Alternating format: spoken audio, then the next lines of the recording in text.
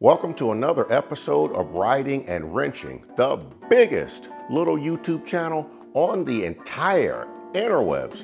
I am your host, Q the Rider, and I'm back in the garage. I completed a 1,600-mile trip over the weekend, and I want to put together this short video to talk to you about how my sound system performed. Before I get started, I'm going to give you a quick recap of what was done to my bike. A new head unit from SoundStream. This is the SoundStream HDHU14 Plus. I've replaced the speakers and the fairing to Precision Power speakers. Precision Power is from the same company that brings you the SoundStream radio. Also replaced my Tour Pack speakers with Precision Power speakers, and I added 6x9 speakers in the saddlebag.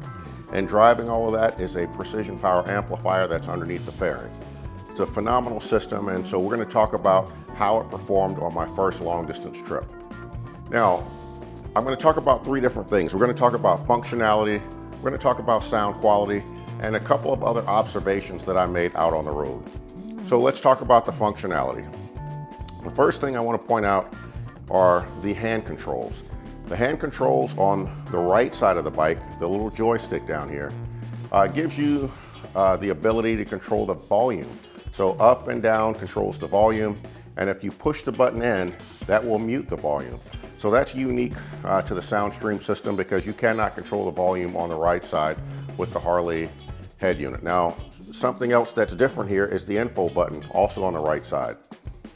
This button does not provide any information about the bike, including temperature or anything else. This button under SoundStream, what it does, it toggles between your Apple CarPlay, if your phone is hooked up via USB, or the radio, or basically the SoundStream menu. So you can toggle back and forth between the two. And all of those features are pretty useful while you're out on the road. On a long distance trip, when you're on the road for hours and hours, at some point you're going to be riding with just one hand.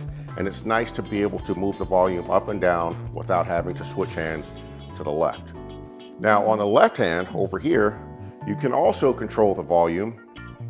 You can skip tracks, which is fantastic in case a Janet Jackson song comes on and you swipe right and skip over to the next song. You can also toggle back and forth between your Apple CarPlay and your SoundStream radio by pushing the joystick button in. So those are the how you can manipulate the system using your hand controls. Now that's all of the functionality that you have. You can't manipulate the Apple CarPlay screen using the hand controls, and hopefully that's something that's corrected in maybe the next version of the radio, because it would be nice to be able to do that, and I'll explain to you why a little bit later. Now, the other thing that I did, I tested out my Cardo Pack Talk, and basically it works the same, this SoundStream radio works the same way that the Harley radio does, in that you cannot connect the Cardo Pack Talk directly via Bluetooth to the bike. You're going to connect it to your phone, but all of the display in terms of your maps and everything else will still be on the display. So it still works well, and it works just like what we're used to doing with your Harley radio.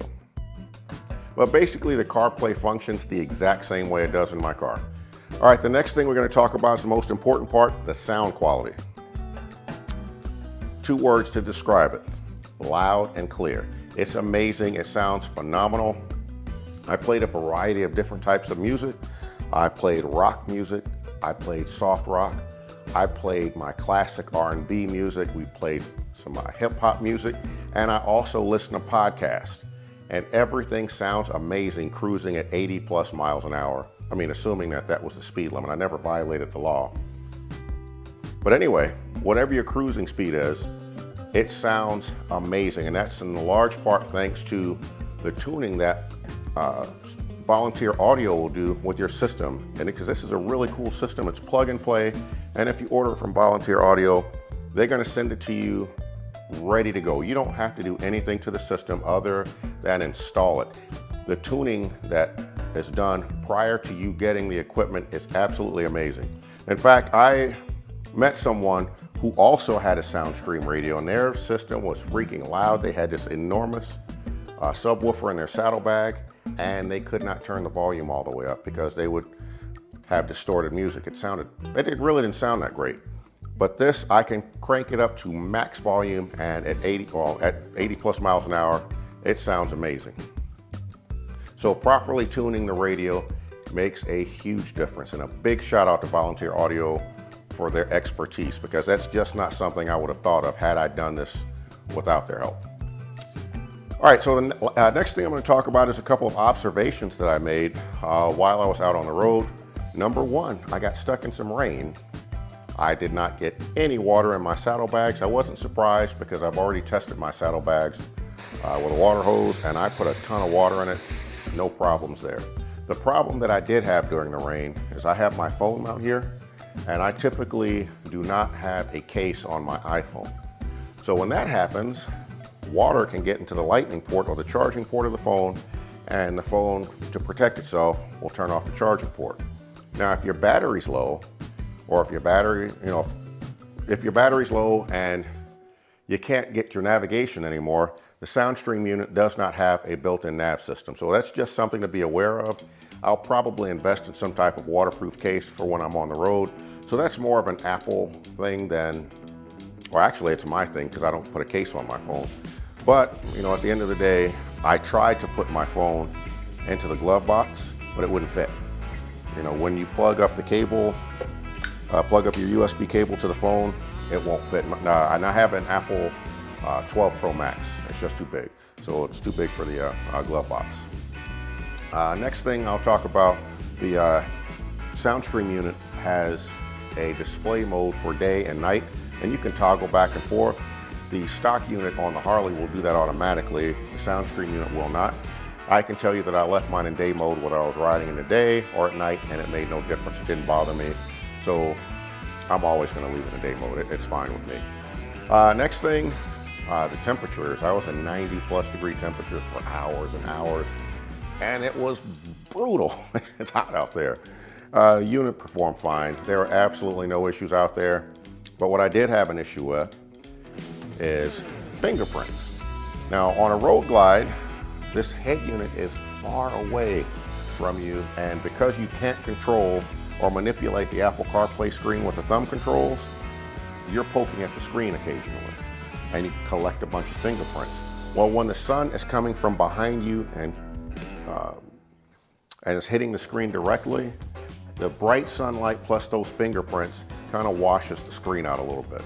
It wasn't a big deal, but it's just an observation that I made, and so just something you need to be aware of. I haven't played with the settings. Maybe I can make the screen a little bit brighter. I don't know. I didn't try.